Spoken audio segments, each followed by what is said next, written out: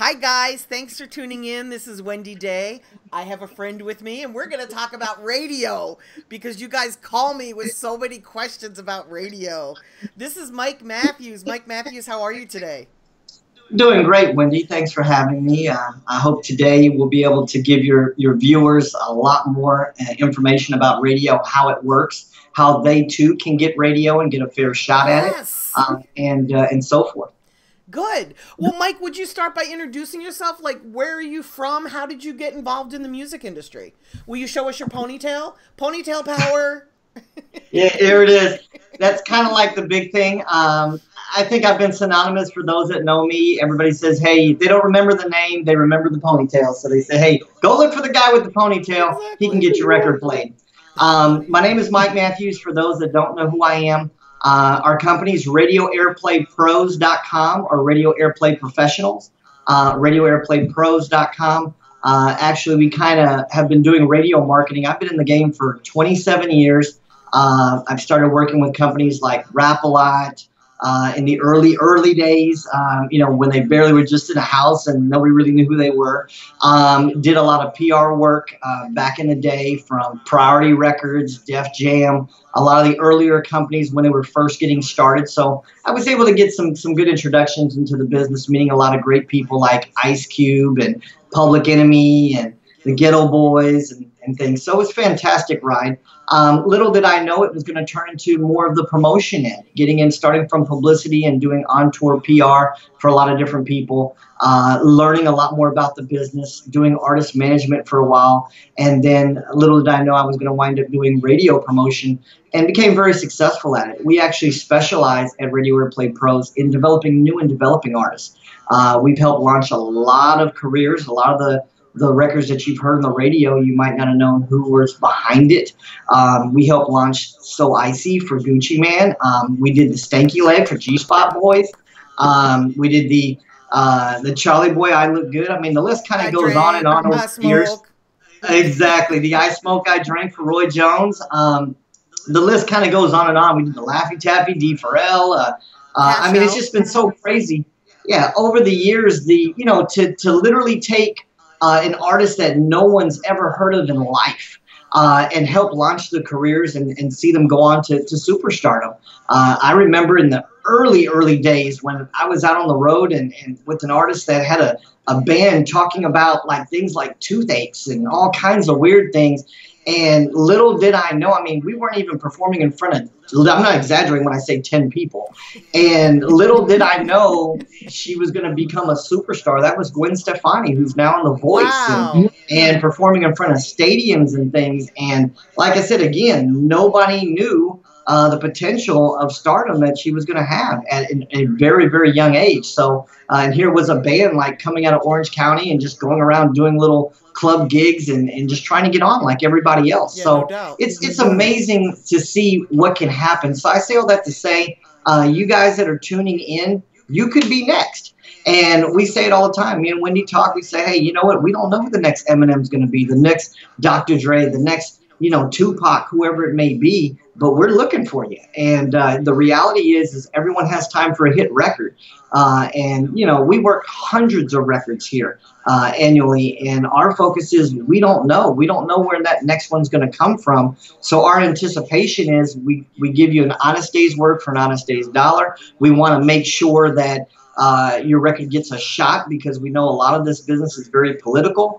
And so through that, we want to make sure that if the record gets a shot, that it has some legs. If we got us one, we got us one. If we don't, we want to build a strong enough foundation to where we can grab the next one and keep building. So, Mike, what should somebody do before they come to you? Or should they come to you right out of the studio with their record? Well, we have clients that have done both. That's an excellent question. A lot of what we prefer is that there's some foundational work done. I mean, obviously, in today's market, you want to make sure you have a social media presence. You want to make sure, key thing is that your music is up for sale, or it's up at streaming outlets. Now we have to talk. We can't just say like the good old days. Make sure your song is through distribution and it's in the stores. The reality is you don't want to start attacking radio and no one can find your record anywhere. And that's really the key, because if you're starting to reach the masses, which radio is just that, it's mass media. A lot of people don't associate radio as just like television. It's on that side of the fence. It's reaching the masses. It has nothing to do with street promotion and all the various other aspects. Is that you want to make sure that your ducks are in a row, as we call it. Because what radio programmers are going to do is they're not just going to be playing records that they can't research, that they can't find anywhere. Is anyone talking about it on social media? Is it Shazamming? Is it doing any kind of research? Is it sound scanning? Is there any kind of product movement whatsoever? And what a lot of people overlook, when everybody talks about research, what they really don't understand is the core of research of what programmers do. It's beyond just playing a record. It's making sure that your music is impacting their market. Because if they're playing a song and nobody's streaming it, say in Atlanta, they're playing a song and nobody's streaming it in Atlanta, nobody's downloading it in Atlanta, nobody's talking about it in Atlanta, but you're telling everybody you have all the strip clubs on lock, you have all the clubs playing it, the streets are on fire, but nothing is going on in that metro market. Obviously, sure, they're going to look at what's happening in Houston and Miami and Charlotte and all these other areas, and they're looking at what they're looking for is trends in terms of records that are growing that they may want to start looking at and seeing if it's going to, hey, it's working for this market, it might work for mine as well. But the reality is you want to make sure your I's are dotted and T's are crossed within the backyard of that particular market, whether you reside there or not. Those are the key things to do first before approaching radio. Because once you approach radio, and whether you hire companies like Radio Airplay Pros or others, is that you want to make sure there's some kind of story there. The stronger the story, the greater the chances, what we call, it's in our world, we say it's easy to get a record played, but it's harder to keep it played. And so that's what you want to make sure of, is that it's not just about getting it played, it's about that continual rotation. That's why it's not called We Play Records, it's called programming. That's for a program director. It's programming radio. And what it's about is programming the listener's ear to be able to say, hey, you know what? This is a sound that I'm in tune with. And as you keep hearing it more and more and more, that's why we used to hear back in the day where, I won't mention any names, but people will say, you know what? I'm not the greatest rapper. I'm the greatest hustler. And we used to hear a lot of things like that because people understood it was a business. It wasn't necessarily all about having this great, great talent. What it was about was understanding how the elements of the business work. And if you can understand that along with having great talent, you could be the next superstar. So if I live someplace, the radio station doesn't owe me any radio play. It's not exactly. And that's a big misconception. A lot of people think that radio, they're in business to break your music, to make you a star, to make you all this money and so forth. Radio is in business to sell advertising. It's about literally keeping people tuned in on that dial, making sure that they know that, you know what, this station is playing great music. And in between that great music, there's that advertising, there's the support that those stations are getting that say, hey, we have X amount of listeners that are guaranteed to hear your ad, and they are not tuning the dial because we play what they want to hear. That's why a lot of people get upset at radio and they say, why do they only play the same 12, 15 songs all day? And that's because the masses are dictating and saying this is what we want to hear. And until people get in there and change that, because people say, well, I can rap better. My production's better. I've heard it all, and I'm sure you have too, Wendy. And we tell them all the time it's not about that. I mean, most of the time, and I remember even back in the day when there was video promotion was real big with like BET and stuff, people always say, why are they playing this video and that video? And I always go back to the research, and I used to always tell them, look at the amount of viewership on all the smaller video shows, the impacts they're having on the market with this video. So a lot of times artists tend to question radio instead of saying, you know what, they know what they're doing. You would think a lot of these stations have been around longer than we have. They know what they're doing. They know what their listeners want to hear, or else they would be out of business. So what we need to do is do the reverse. We tell a lot of our clients is, you know, you want to be unique. You want to be in your own lane, but you also have to be what we call marketable. You can't be too far left. If radio is playing Drake and Nicki Minaj and Lil Wayne and Chris Brown or whoever, you don't have to sound like them, but you have to be marketable just like they are. So that way when your song is played, because we tell people all the time, oh, I want my song played at 12 noon. And you know what we say? We say, can your record be heard between what they're already playing? Right. Because if you don't start making music that is commercial enough, that is satisfactory enough, because they're not going to take Drake off and put your record on. That's obvious. So why not come up with a radio song that's complementary, that's marketable to whether it be that same audience, but also a similar sound and feel, to where that programmer, that mixer, that DJ says, you know what, I don't have a problem putting this in my mix, because you're not so far left where they say, you know, it's like a DJ in a club, where as soon as they put your record on, the floor is clear. Right. Nobody wants to do that and experience that. And radio is no different. Radio just pays a lot more attention to it. Right. So if you focus on, as you build your brand in a market, and making sure that there's enough research to justify radio playing it, I guarantee you they will play it. And there's different formats. Like, your music has to fit within whatever format you're going after. You can't go to urban radio with a song that sounds more country, for example, like a country rap. That's right. And that's what a lot of people misconstrue. That's why we always say, do your research. Right. Do your research in terms of understanding. Like I said, it's not to change anyone's sound. It's making sure that you understand your niche. Exactly. In the early days, working artists like Scarface and the Ghetto Boys, or, you know, one of the things that I learned at a young age was that your hometown might not necessarily be where your record's going to break out at. People didn't understand that the Ghetto Boys had a lot of traction in Hawaii. They were huge in Chicago. There was a lot of other areas that was receptive to that music, and it wasn't necessarily their backyard. And we found that there's been so much conversation in the industry over the years, is everybody saying, hey, you got to get your backyard, you got to get your backyard. Well, what we've always said is it only takes one market to break a record, big or small. It can always be replicated. And it may or may not be your backyard. A lot of people want to focus on it, obviously, because of what? The expense of it. Work in your backyard, you have friends, family, you can move around, so forth, and you can constantly beat the market up. But what if that backyard is not the viable market? So that's why we bring that up, is we say, do your due diligence, do your homework. Make sure that when you start to map out your marketing plan, that you understand. Don't just say, okay, you know what, I want Atlanta because that's just a hot market. Or I want Houston because it's a melting pot for talent and nobody's really breaking out of there right now. Whatever it may be, make sure that it's the right fit for what you're doing. Right. And 9 times out of 10, you're going to find that the audience, the market there, the industry there in terms of radio, retail, whatever it may be, are going to be more receptive to your sound and what you're doing. Versus, we tell people all the time, we've seen clients, they'll spend $1 million trying to make Miami love them just because it's what they feel, I want to go break my record there. And it's like, why? When you've got 100 other markets that will embrace you with shows, with interviews, with additional support in all kinds of ways on a fraction of the dollar. Right. So a lot of it is we tell our clients, look, you know, put the ego down, you know, turn the TV off, as they say, and get into reality of the nuts and bolts of this industry of what it's going to take to be successful. Is it smarter to start maybe then in smaller markets? Like, instead of coming at an Atlanta directly, would it make sense to hit Columbus, Augusta, Macon, Greenville? Like, I'm kind of going around the city in terms of marketplaces.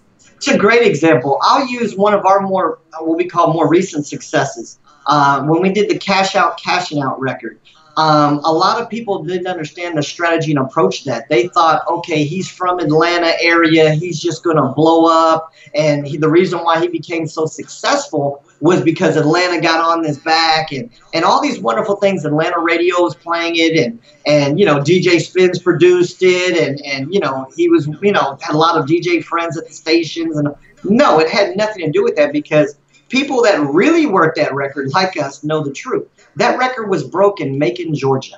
And that's why I brought that up. And people didn't really understand that. Macon, Georgia embraced Cash Out as a new and developing artist, as a teenager. He didn't even have a mixtape out. He didn't have an album out. Nobody knew where this kid even came from. I have no idea where he came from. Yeah, exactly. It was just like, man, is he a one-hit wonder? Came out of nowhere with this record that kids just gravitated to. But what was very interesting about it, and again, and working that record at radio and understanding how radio works, where it was only getting on average 10 to 15 spins a week in Atlanta, it was getting 100 spins a week in Macon, Georgia. Wow. And it was the #1 record in Macon, Georgia for several weeks. And a lot of people didn't even know it because they were thinking, oh, he's from Atlanta. This is why everybody's on it. No, they were very smart in their strategy. They worked the streets from the ground up to radio and radio back down to the streets. They took on all of the markets from Columbus, Macon, Savannah, Augusta, all of the surrounding territories that surrounded Atlanta, to where they were able to infiltrate Atlanta and really make it grab hold. So by the time that record really started taking on in Atlanta, the groundswell, they couldn't stop it. It was like a freight train. But what was so interesting about the record was that it started growing all throughout the South, all the way to Texas. Yes. So you had Houston and Dallas starting to bubble with this kid from Atlanta that nobody ever heard of. And so when you take a mass area like that and you literally clobber the hell out of it, and that's literally what we did, we had every single market, from shows to street promotion to radio, from across the South, lit up like a Christmas tree. And our whole strategy was to be very, very aggressive with it.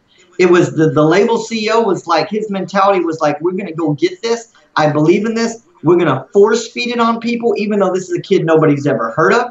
And it's not a strategy everybody can do, but the bottom line is it worked.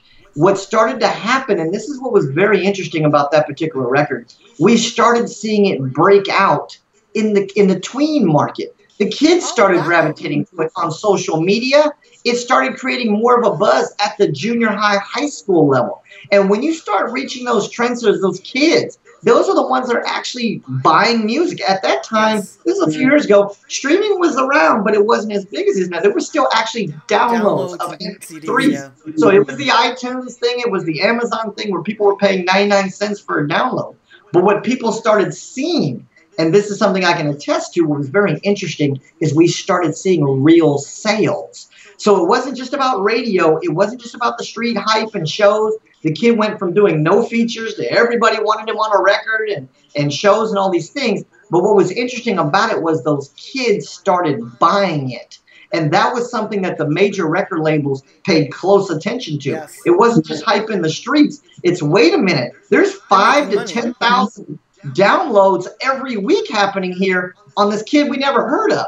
So the record was actually doing, I believe it was close to 200,000 real downloads before deals even came along. Right. We were on our way to gold, and that's what was so unique about it, that yes, it went gold as the deal was consummated, but the reality is that even if we didn't, the record probably would have went gold anyway, because it wasn't just that one-hit wonder syndrome, or what we call a turntable hit. People don't understand the difference between a turntable hit and a hit record. Right. A hit record is what people buy, what people believe in, and they're willing to invest their money in. A turntable hit is that record that's played in the clubs and the streets that you just want to hear, but you're not necessarily going to support.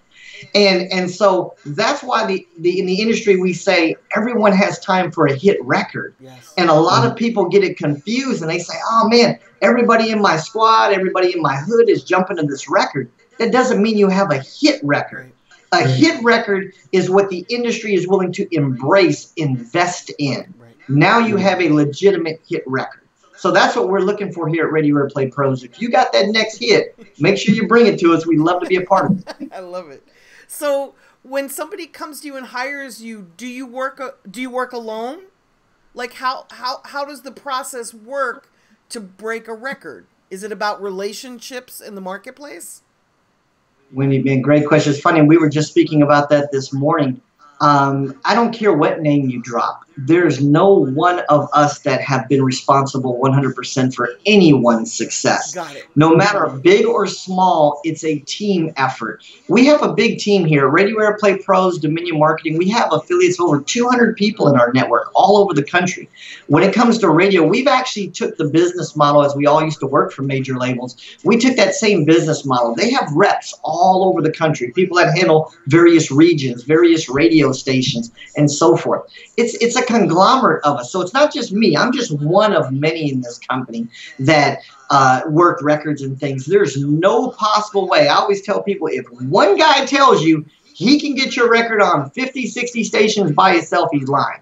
Straight up. There's no one of us that have that many stations personally. What it's about a team. It's about multiple people. And what we do at Dominion Marketing, we build a strategy, a plan with you of attack. We know who the players are. It is about what you said, Wendy. It's about relationships. We understand. We've been doing this long enough to know what individuals' strengths are. It's just like back in the day with street teams. Just because you can pass out flyers don't mean you're a street promoter and you can start your own street team, even though there's many that have done that. You know, there's a difference between what we always say, marketing and promotion. Promotion is free. That's passing out the flyers at the clubs, the CDs, and so forth. That's promotion. Marketing is selling, things that you do that affect the bottom line.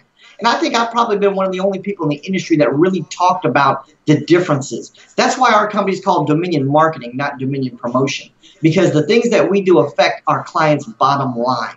It makes a difference in their overall career. Obviously, passing out flyers and things, promotional efforts is great, and it's all a part of it.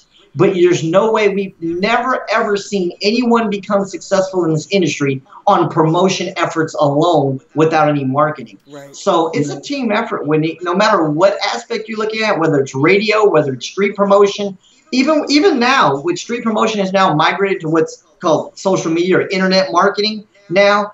The presence has changed, but it's still a team effort. There is no one company out here that's dominating, as they say, the social media world, and they're the go-to company that everybody's got to use in order to market your record online effectively.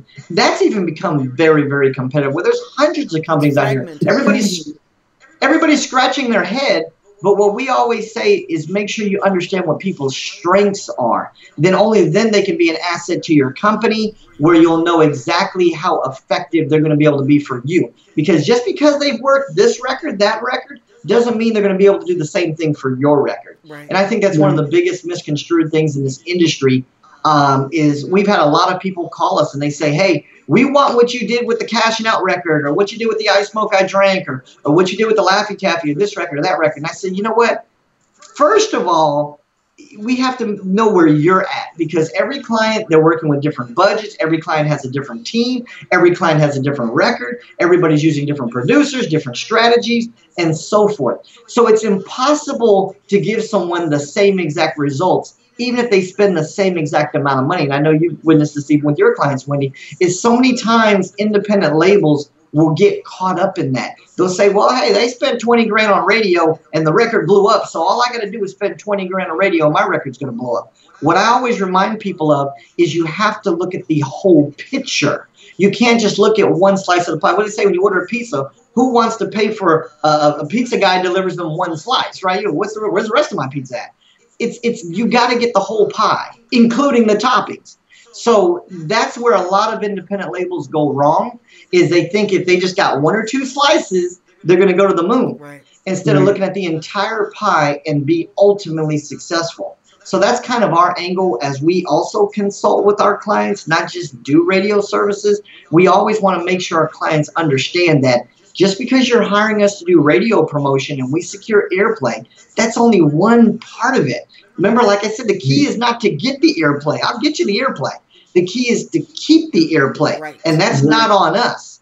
We take care of all what's called positioning of records. Our job is to get that song started at radio. All records do what? They start in light rotation. There's no record that comes out here. Even major artists don't just come out here and get added to heavy rotation or power rotation out the gate. You've got to start somewhere. Right. But the reality is that when that programmer says, you know what, I'm going to give you a shot, even if it's at 2 in the morning that record's getting played, it still has to research at 2 in the morning. There still has to be justification of moving that rotation from overnights to day parts. Right. And then even when they move it from overnights to day parts, is there justification to keep it in day parts? Is there justification to increase the spins? And that's the value of radio that people have to understand. It's more than just, hey, you know what? I'm going to hire a good radio promoter. I'm going to get some airplay. Our question is, once you get the airplay, what are you going to do with it? Right. Right. So you mentioned budgets. What kind of budget is realistic for a rap record? That's an excellent question. Does time of year matter? I'll just keep lobbing them at you. Just keep hitting them back. I'm gonna address both of them. The reality is that and we've been doing radio marketing for, like I said, 27 years. I'll be honest, I've never seen a record broke with $10,000 or less at radio. I've never. Me either. If somebody's done it, I'm not going to say it's impossible. I'm not going to say on camera that it's never been done. We have not witnessed it. I have not witnessed it either. But what we have witnessed is exactly what I said earlier. Yeah, if only that was the case, we'd all be rich, right, Wendy? We'd have tons of successes under our belt. The reality is that, like I said earlier, it only takes one station to break a record, but it doesn't mean that if you get one station playing your record, you're out of here. Right. No, it takes that one station to stand up and represent that record and say, hey, you know what? This record is working for me. I believe in that record. That's the key. And I'm going to stand up on it. Working for them. That's the key right there. Exactly. And if the record is working for them, then I've seen it happen time and time again. Every successful record we've been a part of, programmers will pick up the phone. They're on weekly conference calls with sister stations, and especially if they're a part of major networks, and they talk about records. Hey, this is working for me. And all of a sudden, now you've got a station, states over start playing. You don't even know how they got the record. Right.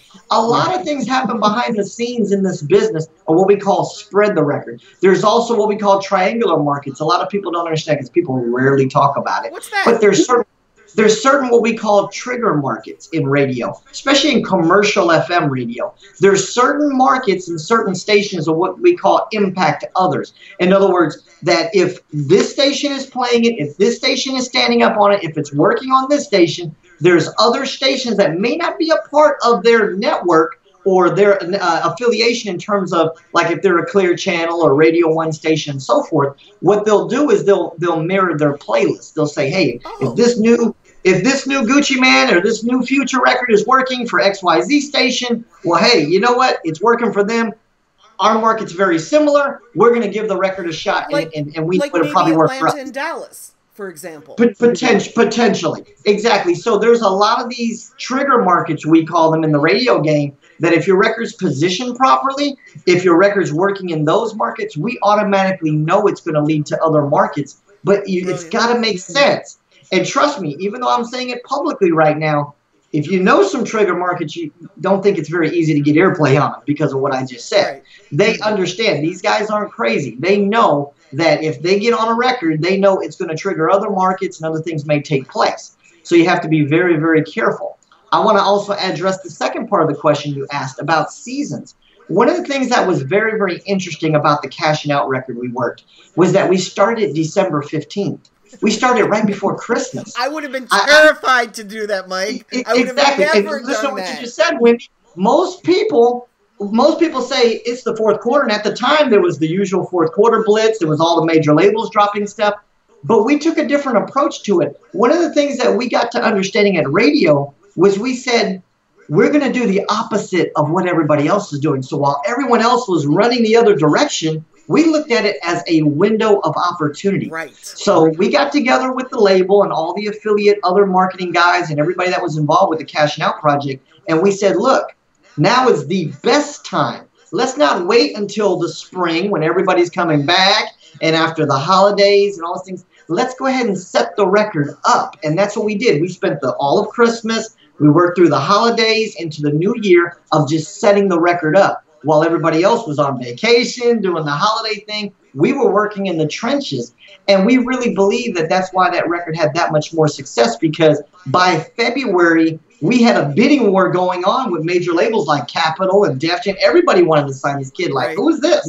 And the reason why that happened was when it was nobody else doing anything. Right. There was people actually, they were now getting started come February, March of trying to get their releases set up and now trying to go at radio. We had 200 to 300 spins a week by February 1. So we were already the #1 independent record in the country at that time. So we were a major standout, and we were going north. There was nothing going south about it. The spins were continuing to build and increase every week.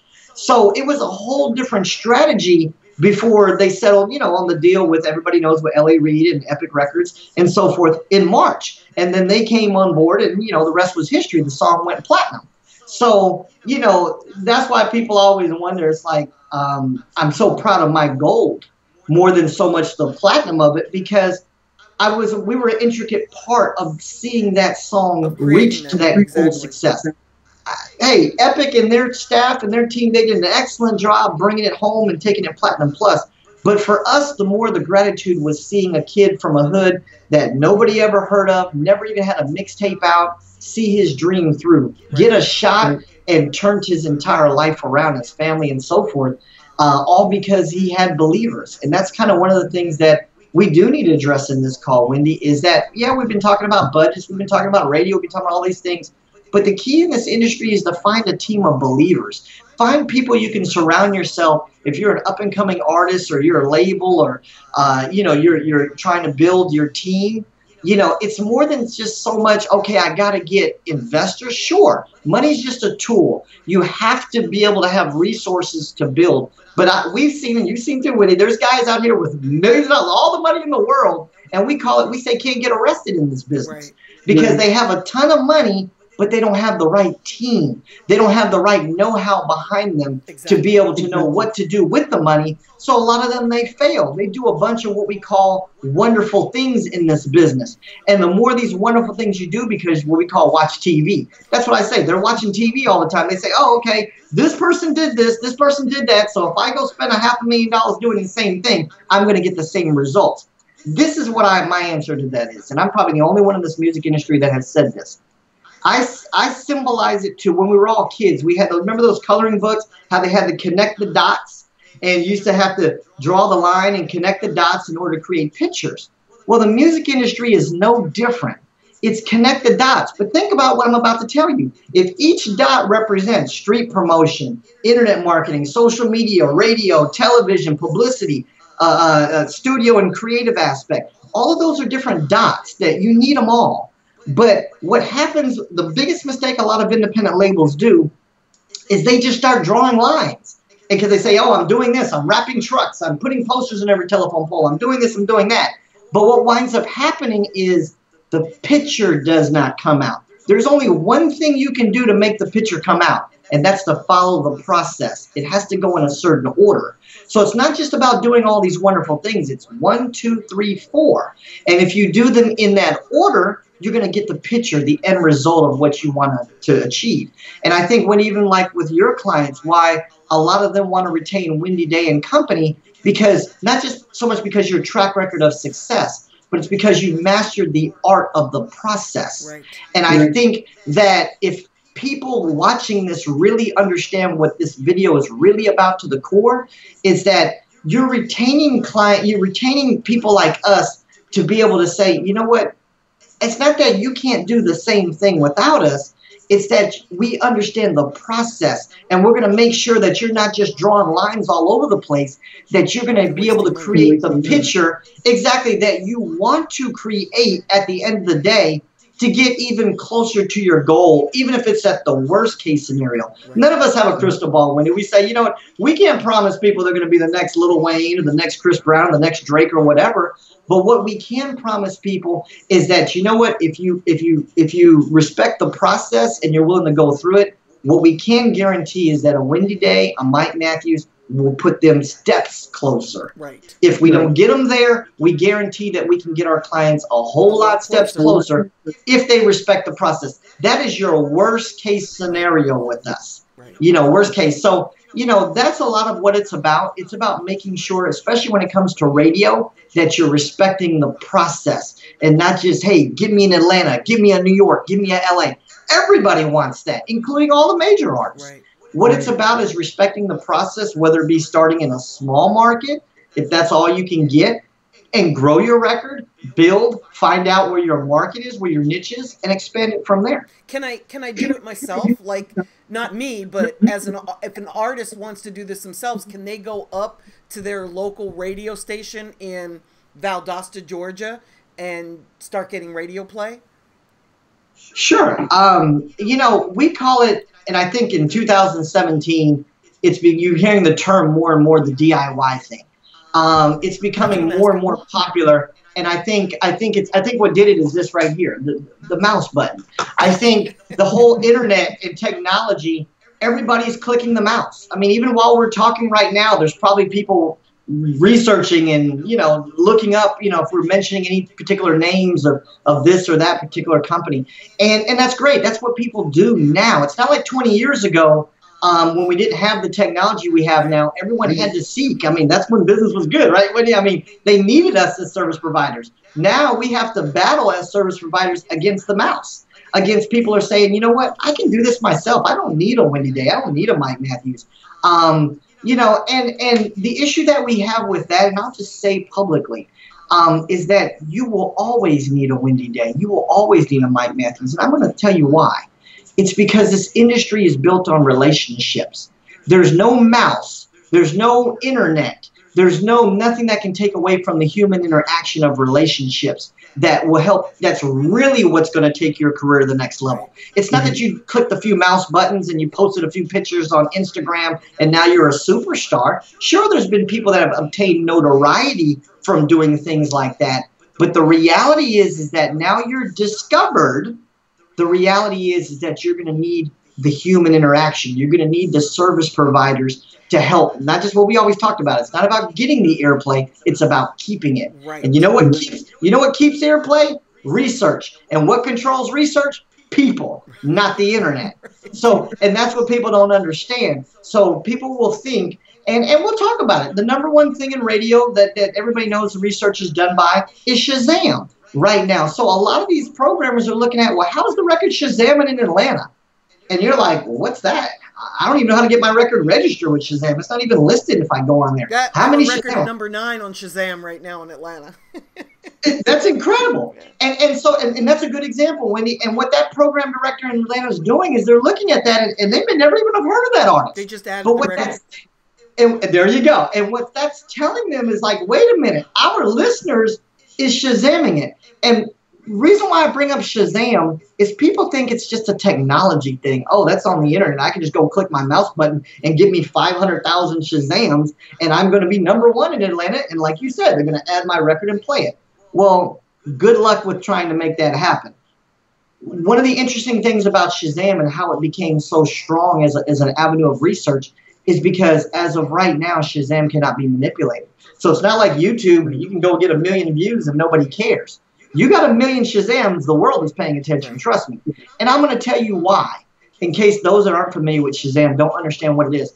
What it is kind of like the whole like thing and thumbs up thing and all of that with all the social media. But the difference is that you can only Shazam once per device. So you only got one cell phone. If you got 100,000 cell phones, you're a bad person. They'll say, hey, you can have it then. You can have your 100,000 Shazams. But you can only Shazam from one device, a cell phone, a tablet, a computer at a time. So you can't sit there and just Shazam your record all day long thinking, oh, man, I'm going to be the biggest thing researching in a city like Atlanta.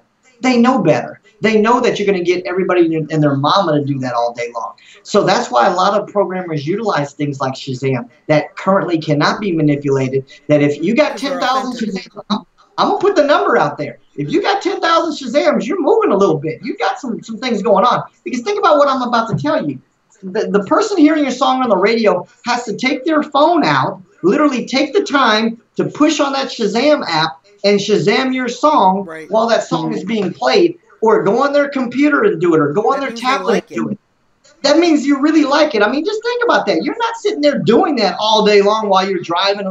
There's some work involved in that. Again, it's like I said, human interaction. So technology is what it is, but we got to have it. Right. So don't think if you can X out all the people that you're going to be this superstar. If you can X out all the service providers, that all these wonderful things are going to be able to happen for you because you're an internet sensation.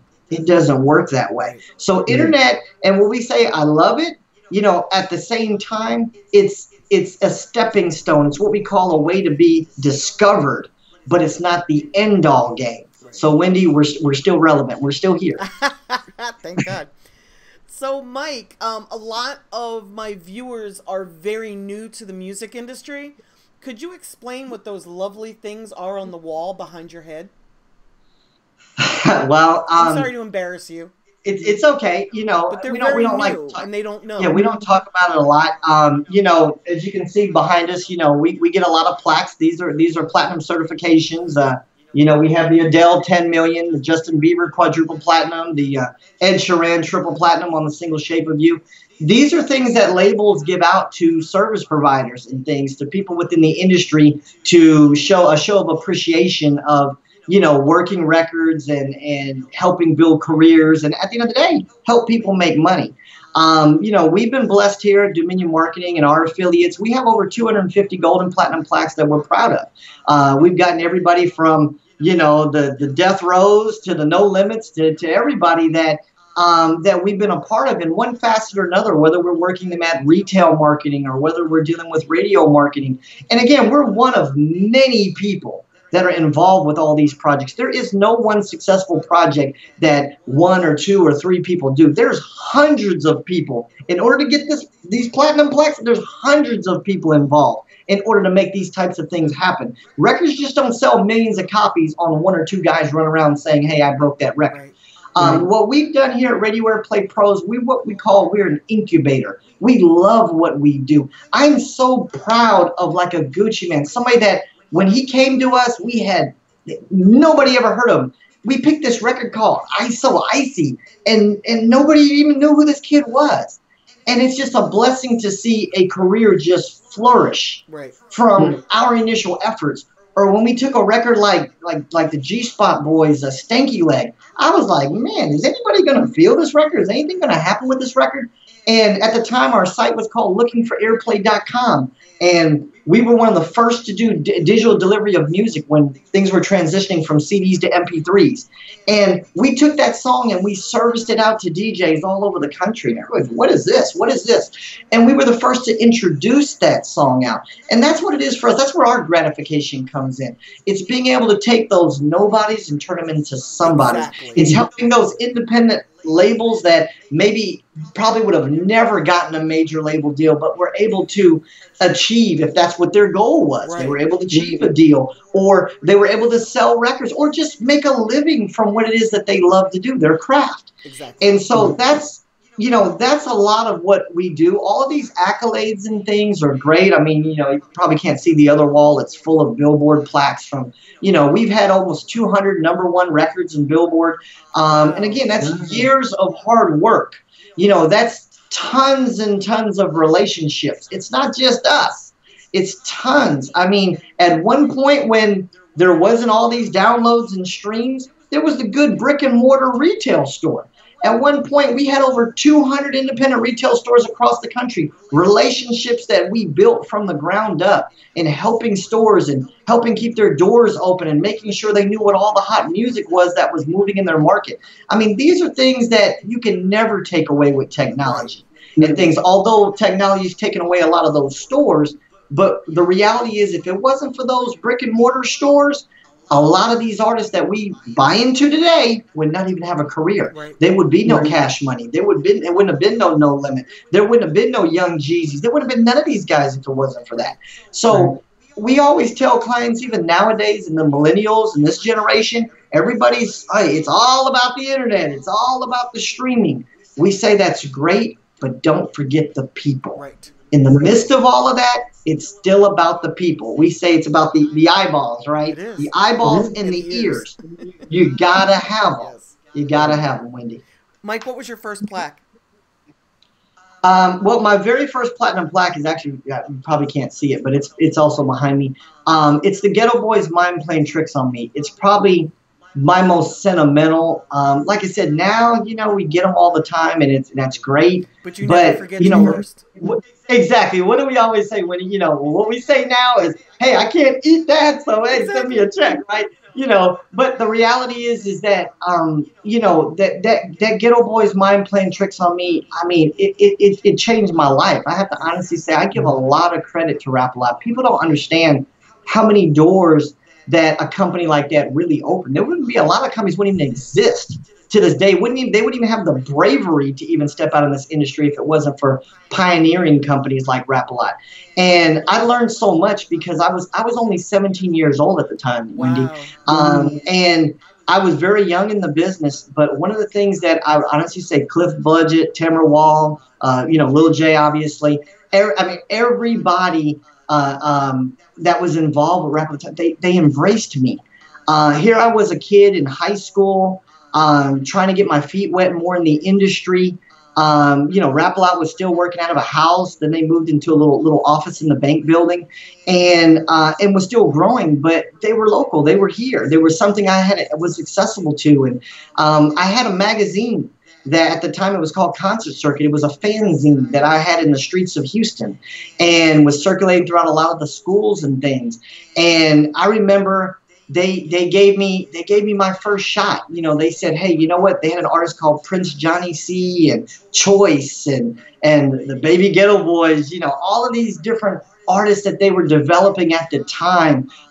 Convict. You know, 3-2, and I mean, all these, you know, different guys from way back in the day. People probably don't even know who I'm talking about. But anyway, this was before the success of the Ghetto Boys and Scarface. But it was very interesting because they took a liking to me, and they say, hey, you know what? We're going to let you sit down with our artists. We're going to let you interview them. We're going to let you help develop them, Nice. you know, and we like what you're doing here in the city. And again, we're talking way back then. Rap-A-Lot's not the Rap-A-Lot you know now. Rap-A-Lot was an up-and-coming label that nobody really knew, just like a lot of these labels are now. And they were working the streets of Houston trying to get on like everybody else.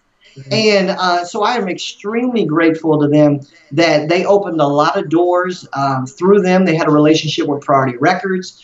You know, I was able to get into that line. They had a relationship with Def Jam. I was able to get into that line. So a lot of things stemmed from that. And that's what I think, Wendy, a lot of people do is they forget where they came from. Right. And in this business, and you can't. You know, I'm honored to be in a relationship with you and what we've created in our business relationship. You know, I remember meeting you 20 years ago, Wow. you know, and things, and seeing you at different music conferences and speaking on different panels and stuff like that. And little did I know that we would develop into the relationship that we have now and the level of business that we do together and stuff. And that's why I always stress the importance of relationships, the value, especially with people like us. Wendy, that do this full time. What do we always say? What are we going to do? Push grocery carts? Right. You know, I mean, this is all our life. This is all we know to do. That's all I want to do. So we have to make this work. And so I think a big part of it is to humble yourself, is to understand that you can't forget where you come from. You can't forget, you know, and me and you joke about all the time, when there's a lot of artists that we've helped that we can't even get on the phone anymore, you know. I mean, as they say, you know, it's what it is. And, you know, some guys, you know, you help, they get to what we call the mountaintop and they forget where they come from. It's what it is. It's a nature, it's a part of life or whatever. But there are some good people in this industry too that say, you know what, man, if there's anything you need, you know, call me anytime, you know. And they never got too big for us. Right. Or they never made too much money for us. And at the same time, there's the reverse of that. Me and you have seen a lot of careers go all the way to the top, and we've also seen them come all the way back down. Yes. And I was telling somebody the other day, I won't mention any names, but, you know, I've seen some people that have some plaques on the wall and that did very well catching the bus. And this is the reality of this industry that we're in. Tomorrow's not promised. So you guys that are watching this, take your career very seriously. And if you want people like Wendy, like myself, and others in the industry to take you seriously, you have to make sure you're presenting yourself in a serious manner. You have to be willing to go the distance. You have to be willing to sacrifice. And I think that's the key thing, Wendy, that I know we're supposed to be talking about radio here, but I think a lot of these other things that are coming out is just as valuable because it's what leads to the radio airplay. It's what leads to keeping the airplay. It's about dedication, perseverance, consistency. And I think that's where a lot of artists and a lot of independent labels have gone wrong, is they refuse to be consistent. They think, oh, man, if my record doesn't break in 2 weeks, I'm done. They don't understand that you have to, what we call, lay with the record. You have to be able to continue to keep building, keep talking about it, creating a story. It's more, a book is more than just the first couple pages or the first chapter. You have to keep building it. And the bigger the book, the more chapters it's going to consist of. So that's what a lot of what we're talking about here today with radio. If you want to be successful, especially in radio, is you have to look at the big picture. You have to be willing to sacrifice. You may have to do shows for stations. You may have to get out there. Hey, right now there's Hurricane Harvey going on. The aftermath is ridiculous. These radio stations are looking for relief. They're looking for help. Hey, get out there and pass out stuff. Help people and give back, but do it through the radio station. That's another way of building relationships. As radio begins to see that you're active in the community and that you're willing to help out and be a part of touching lives, maybe that programmer may not think a little bit more of you. They may not hesitate to say, you know what, on that next really good song that you have, saying, you know what, I've seen this kid all over the city, you know, I'm going to give it a shot and things. So it's a lot of things can come out of sacrifice and putting others first. So I want to put that out there as well. Thank you for mentioning that. So you've been really generous with your time today. I really appreciate you so much for this. How can folks get in touch with you? Well, we're always available, of course, through website, radioairplaypros.com or Radio Airplay Professionals. radioairplaypros.com. Check us out. We've got all our radio campaigns on there. We've got client lists, testimonials, and so forth. You can get a lot more familiar with who we are, what we've done. For all we know, we may have even worked some of your friends' songs and stuff as well.